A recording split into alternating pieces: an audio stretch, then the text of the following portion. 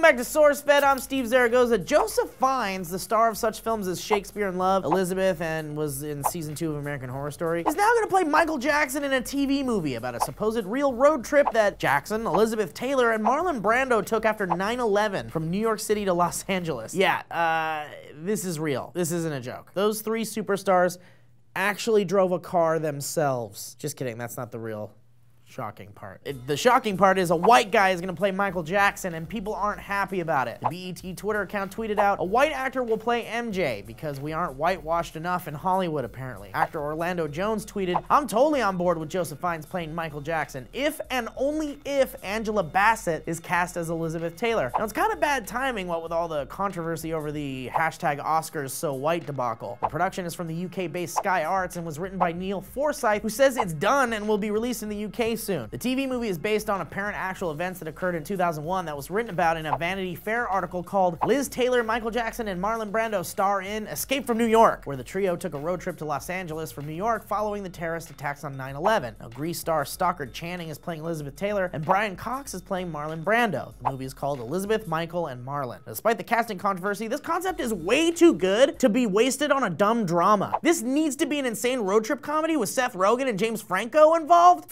I'm gonna write it. It's way too good of a concept to not be a hilarious adventure comedy. I want Muppets in it. In sad news, the principal of an Indiana elementary school died after pushing children out of the way of a moving bus. The incident occurred on Tuesday when Principal Susan Jordan was helping load kids into cars for rides home when one of the buses suddenly jumped the curb. The bus driver told firefighters she's not sure why the bus lurched forward, but she saw Jordan push several students out of the way. The students she saved, both 10, were taken to a hospital with serious but not life-threatening injuries. The community absolutely loves Susan, and it shows in many ways, as last year the students and faculty got together and made a video for the principal expressing just how much they all cared for her. Now, she spent more than 2 decades at Amy Beverland Elementary School and was beloved by the community as well. The Metropolitan School District of Lawrence Township announced on Twitter that classes would be canceled today as they mourn the loss of Jordan. Now, the school board released a statement that said, "Susan was an amazing educator. She had a remarkable way of making everyone she came in contact with feel valued and important. She had a passion for children that is unmatched. The entire Lawrence Township community mourns her loss and extends our sympathy to the Amy Beverland community, the multitudes of people whose lives she's touched." Our thoughts and sympathies go out to the community, friends, and loved ones who were touched by Susan Jordan's kindness and bravery. Rest in peace. So what are your thoughts on Joseph Fiennes playing Michael Jackson, and who's a teacher or principal who affected your life that deserves a shout out